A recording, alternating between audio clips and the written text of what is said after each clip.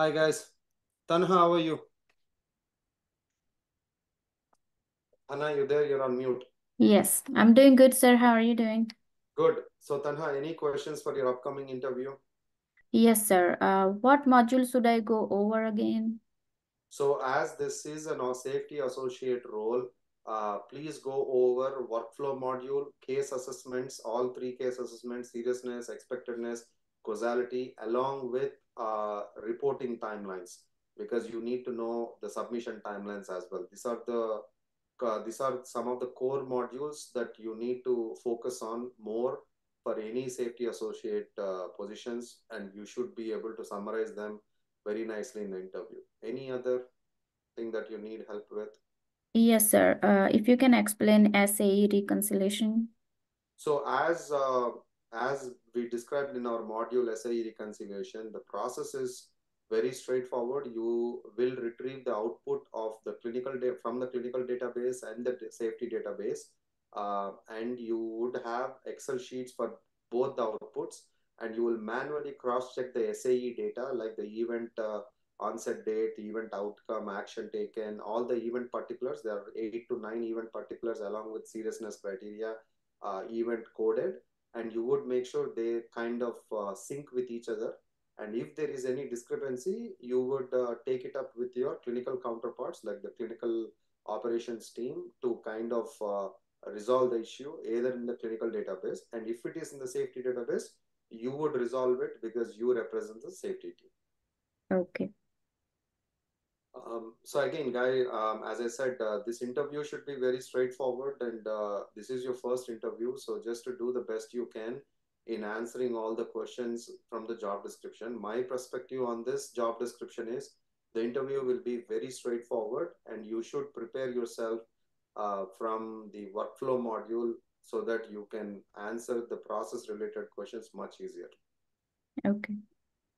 Awesome, awesome. Kranti, any questions from you? Hi, Abhishek. Yes, I have a few questions from my job description. One is, how should I prepare for vendor management? So for vendor management, we have a module on vendor management, but in the interview, they ask you, how did you manage vendors? You can say we had constant communications over emails with our vendors, clinical and safety vendors, mostly safety vendors. And we used to monitor their performance by quality metrics and performance metrics. Quality metrics and compliance metrics. As you know, safety wants to be compliant 100%. So we want our vendors to be compliant with all submission timelines. So we would like to see if there is any late cases, why they were late, run CAPA if needed, and retrain the vendors if needed based on the CAPA investigation. And based on the quality of cases, if there are any critical errors or major errors, we would have a call with them every monthly, at least twice, to oversee any quality issues that are coming up, and we would do a performance evaluation based on these two metrics, quality metrics and compliance metrics. So that's pretty much vendor management. Got it. Yeah. I have another question.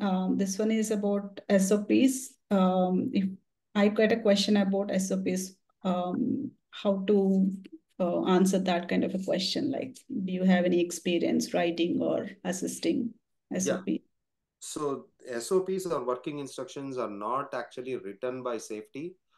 Medical writers do assist us in writing this, drafting this SOPs. But from a safety standpoint, you would give you will review SOPs based on your regulatory timelines. So most of the companies will have SOPs sometimes.